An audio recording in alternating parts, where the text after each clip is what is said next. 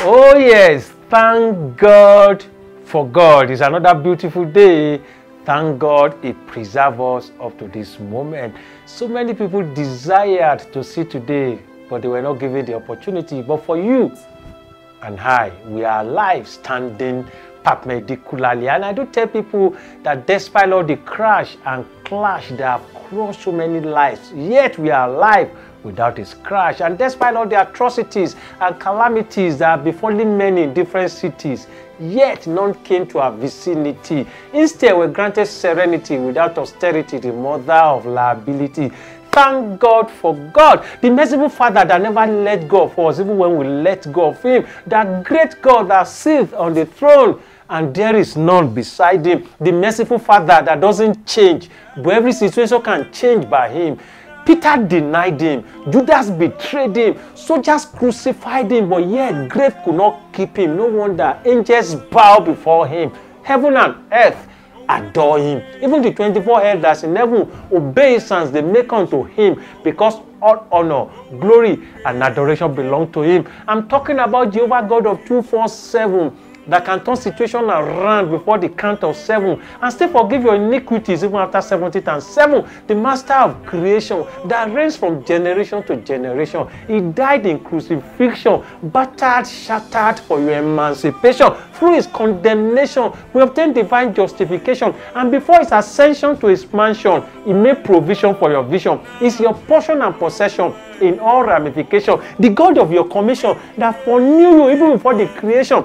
Nothing like omission in His mission. Your present help in every situation that lifted you from a place of opposition and set your feet on a higher position. The center of your attraction, the end of every discussion. Beautiful beyond description and not limited by your own imagination. Let me pause there. And not limited by your imagination. What are those imaginations you have? God is not limited by them. Just put your trust in God. Believe in God as you go about your daily activities today. Believe in God. It will meet you at the point of your need. Don't forget, part of my line say, is Jehovah God of 247 that can turn situation around before the count of 7. He that created the whole world in just 6 days and carried it on His shoulder. What is your life that I cannot turn around today? I'm glad to announce to you today that as you go about your daily activities, as you go about pursuing your businesses today, the Lord will give you an outstanding testimony. It will meet you at the point of your need. It will turn your situation around. Just believe in God and go out with positive attitude. And I see you testifying at the end of today. One more time, I greet you. Congratulations for seeing another day. Don't give up on God. Believe in God. Embrace an attitude, a positive attitude, and surely your life will turn around. Don't forget, this is still Haywhy, the rhymer, Professor Rhymes, and I hope to be with you tomorrow on this same channel because I release video every day. And please don't forget to like this video, follow me, and please subscribe to my YouTube channel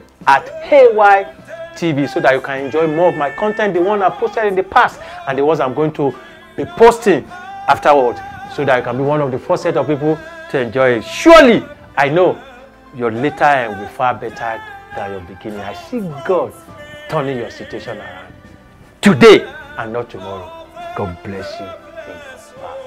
As you wait on God, don't be lazy. In your passion and vision, don't get dizzy. Shine your face, run your race, set a pace, seek for grace, stay in your place, occupy the space, and surely you've moved to a better phase. And please, to enjoy more of my content and relationship, please like this video, follow me, and subscribe to my YouTube channel at Haywhy TV. Thank you so much. Bye for now. See you tomorrow. Thank you.